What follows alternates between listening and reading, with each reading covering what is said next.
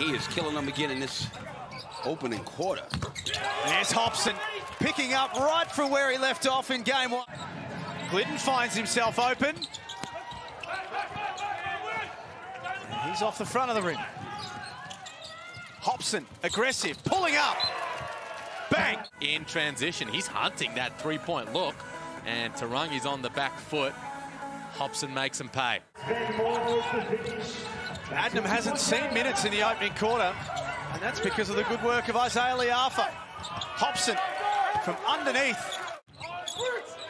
Walachul had good position down low, but they use Hopson instead. He's unstoppable in this final series.